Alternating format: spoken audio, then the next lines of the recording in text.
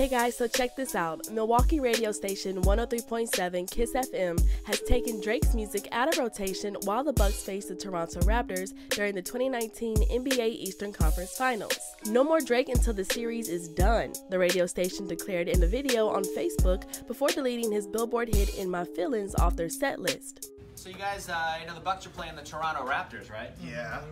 I have an idea. Drake is from Toronto. Yes. Drake's a big smack talker on the basketball court. Oh, really? I say until the series is over, we take a break from playing Drake. No more Drake till the series is done. I know you love Drake, Allie. I know you love him. It's making my heart hurt. But Break from Drake. let's go take him out right now. Hold on. All right. Come on. Screw it.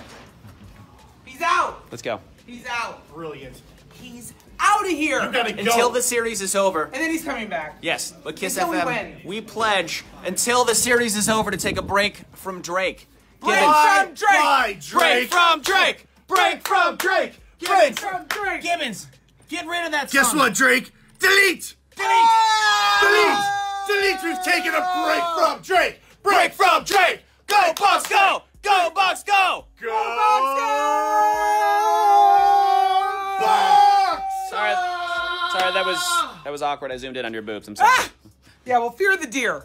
Game 1 of the series took place at the Pfizer Forum in Milwaukee on Wednesday, May 15th, with the Bucks taking home the win 108-100. Drake, who was an obvious loyal supporter of the Raptors, has made it habit to troll his team's opponents on the sideline. When the Raptors went up against the Philadelphia 76ers in Game 7 during the NBA playoffs, the Toronto native took advantage of the purported Drake curse by rocking a pair of 76ers basketball shorts. Coincidentally, Toronto won. The Bucks have not gone to the NBA Finals since 1971, and 103.7 Kiss FM just wants to take a break from Drizzy until the series is over. It's not just Champagne Papi's music either, it's anything featuring him as well. Oh, it's a song that features Drake? Nope, sorry, bye, we can't take that chance. A blog post from radio station reads, when Toronto comes to Milwaukee, they won't be hearing any of their hometown boy on 103.7 Kiss FM. Nah son, keep that ish in your beats, not in our house. So what do you guys think? Is this a smart move for the radio station? Is the Drake curse real? Let us know your thoughts in the comment section below.